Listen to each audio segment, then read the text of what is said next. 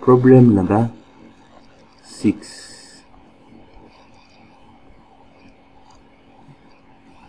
Number 6. 200. Number to be prime factorized. Prime factors: 2, 100, 2, 50, 2, 25. 2 cannot divide evenly 25. Let's go on the list of prime numbers. 3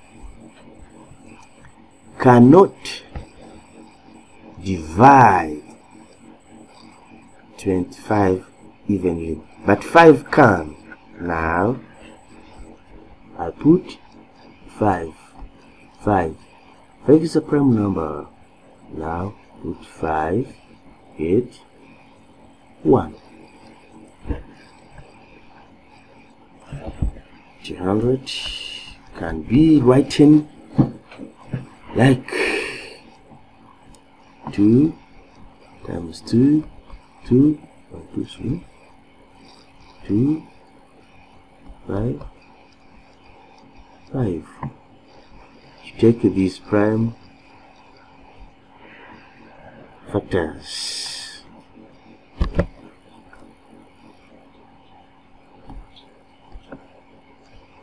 Problem 7, 8, 9, 10, 11, 12 are left to you as exercises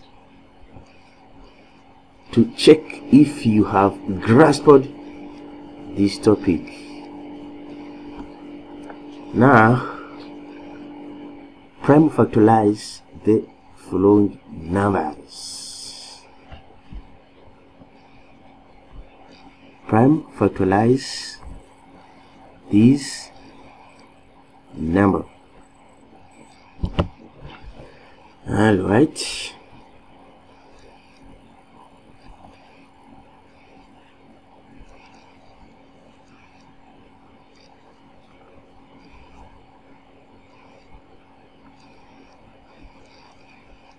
Prime factors number.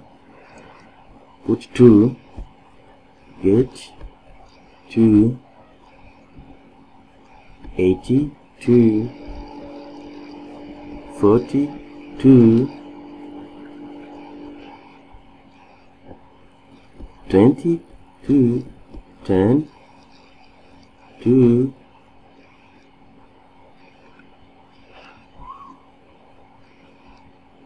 5. 5 is the prime numbers. 5. Put 1. You see, we continue to use 2 as long as it divides numbers. If 2 fails to divide, we jump on the second prime number. If the second prime numbers fails, go to the third, the fourth, the fifth, the sixth, and so forth, until we get the best prime number which divides the number given in this column.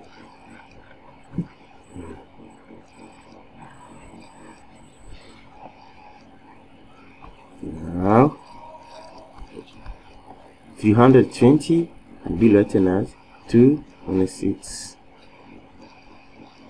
times 5. Now done here. Prime factorize 540. 540.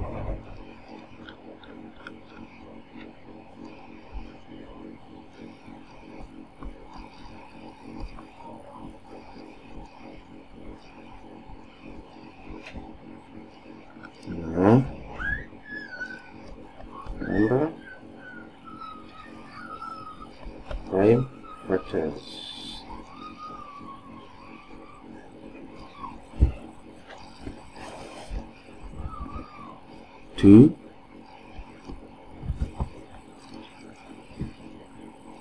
500 divided by 40.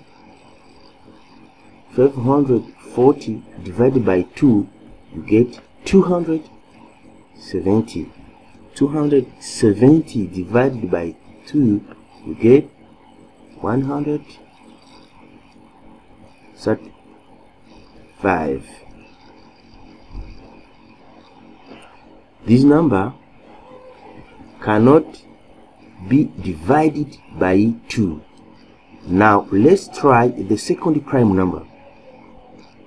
Put 3.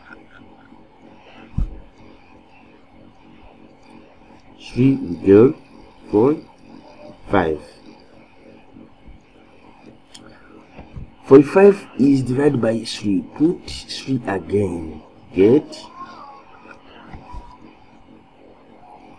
15. Put 3 again. Get 5. 5 is a prime number. Get 1.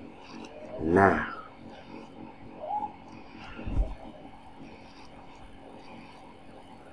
$540 equal 1, 2, 2, 2 times 1, 2, 3, 3, 3, 3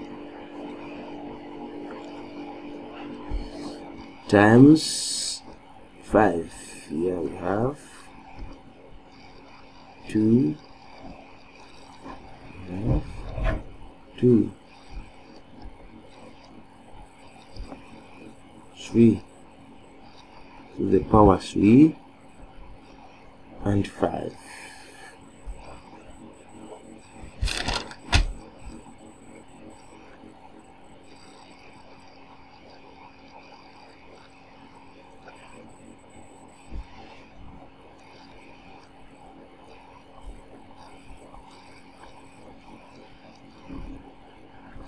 $15.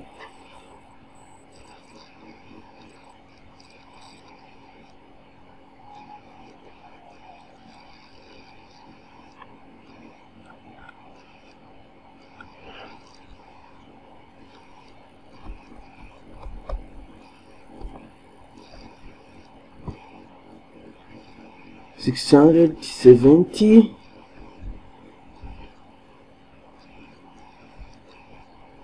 number prime of factors. Put 2, 3, 3, 5, 335 cannot be divided by 2, neither by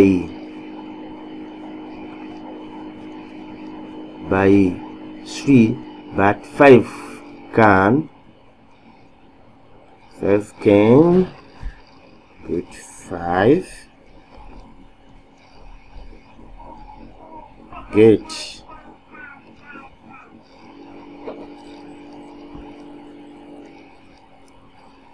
67. 67 is a prime number. Good. 67. If you get a prime number, directly you put the prime number, because it cannot be divided by any other number but itself. 1. Now 7 equal 2 times 5 times 67. Now problem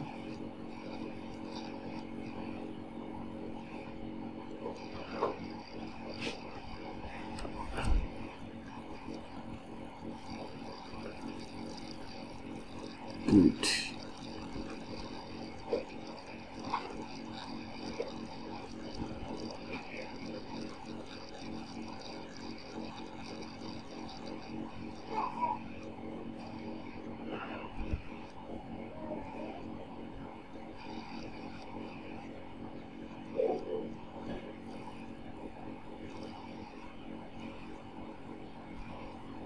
Now try this, try this, try this, and try this. Let me solve this. Number 20.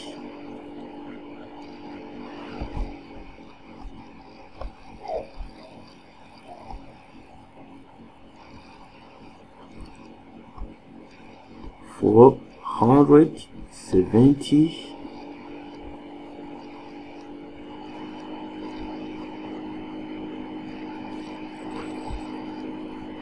number prime factors. Put 2 to divide this, you get 235. Now 2 cannot divide, you put 3. 3 cannot divide, 5 can divide. You get 47. 47 is a prime number. Automatically you put 47, you get 1. Now 470 equal 5 equal 2